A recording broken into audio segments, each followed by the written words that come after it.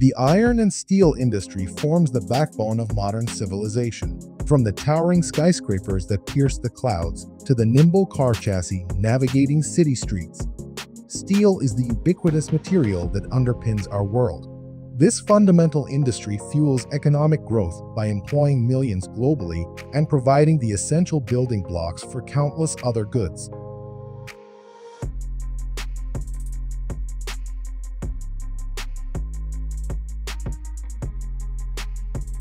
Beyond its versatility in shaping everything from appliances to machinery, steel serves as the very foundation of infrastructure development, construction, and manufacturing. While the industry's future remains undeniably strong, it faces pressing challenges. Competition, environmental concerns, and resource depletion necessitate adaptation. Steel producers are at the forefront of innovation, developing technologies to streamline processes, minimize costs, and lessen the environmental footprint of production. The industry's ability to navigate these hurdles will determine its continued reign as a cornerstone of the global economy.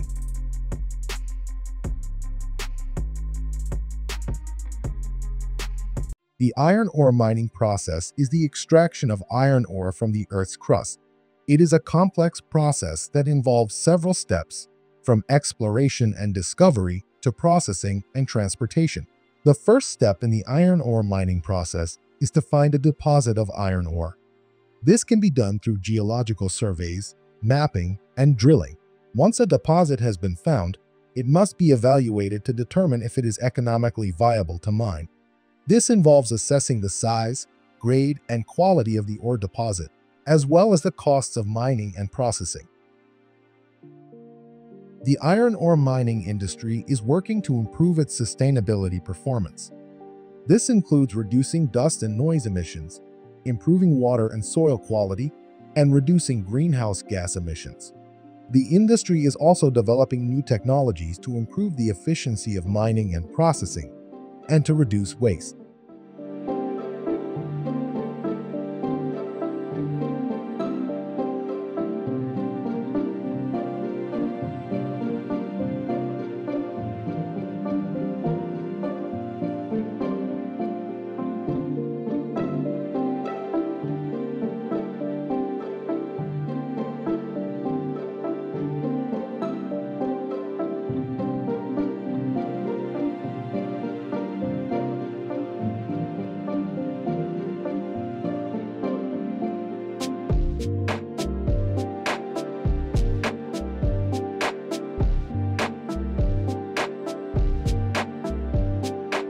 Once the iron ore has been mined, it must be processed to remove impurities and concentrate the iron content.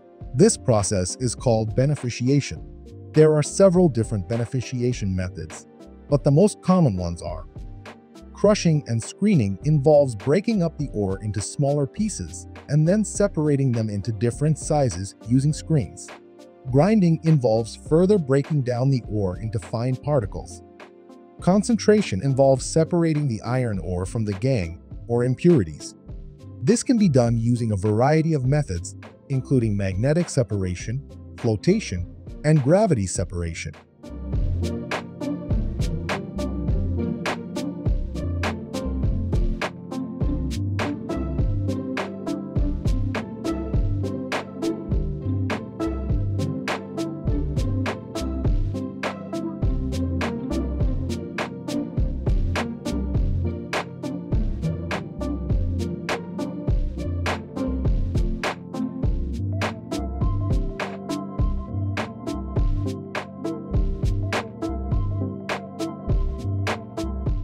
Once the iron ore has been processed, it must be transported to a steel mill. This can be done by truck, train, or ship. A revolutionary transportation solution is poised to unlock billions of tons of iron ore trapped in geographically challenging locations. This system bypasses the need for environmentally destructive deep-water ports, which require massive dredging and significant upfront costs. Instead, transshippers act as the cornerstone of an industry-leading, dust-free transport chain. Fully unclosed autonomous road trains will ferry the iron ore to a dedicated loading facility. Here, the 20,000-ton capacity transhippers take over, boasting an impressive loading rate of 8,000 tons per hour and an unloading rate of 6,000 tons per hour. These behemoths then transport the ore out to sea, where Capesize vessels wait patiently 40 kilometers offshore. The transhippers are equipped with self-loading systems that meticulously distribute the ore throughout the massive holds of the Capesize vessels. When discharge is needed, the ore seamlessly flows onto conveyors feeding a loading boom, transferring the valuable resource directly into the waiting bulk carriers.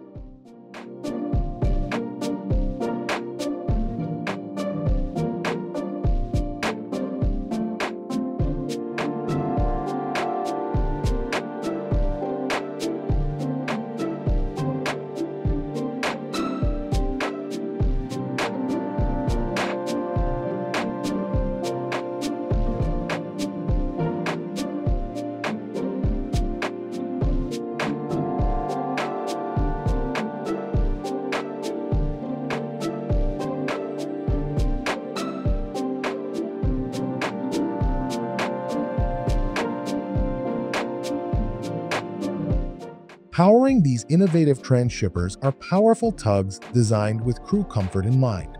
State-of-the-art communication systems keep seafarers connected to loved ones, ensuring a high quality of life even while working remotely. The tugs connect seamlessly to the barges using an articulated tug and barge (ATB) arrangement. This configuration offers superior versatility and reliability, allowing for bespoke features to be incorporated into the design of each transhipper, making the system highly adaptable to specific needs.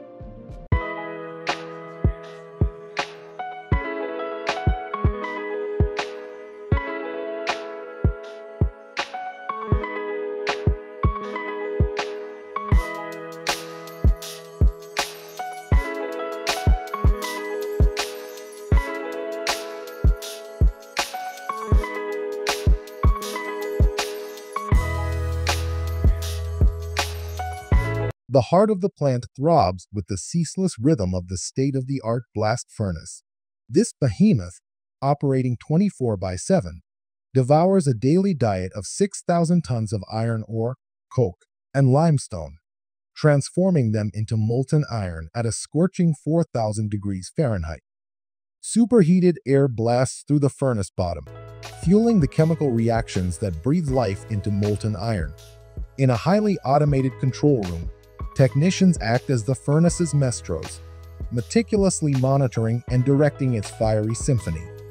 A robotic arm, a testament to modern ingenuity, periodically drills out a clay plug, unleashing a torrent of molten iron that cascades into waiting, insulated bottle cars, creating a mesmerizing scene of sparks and molten metal.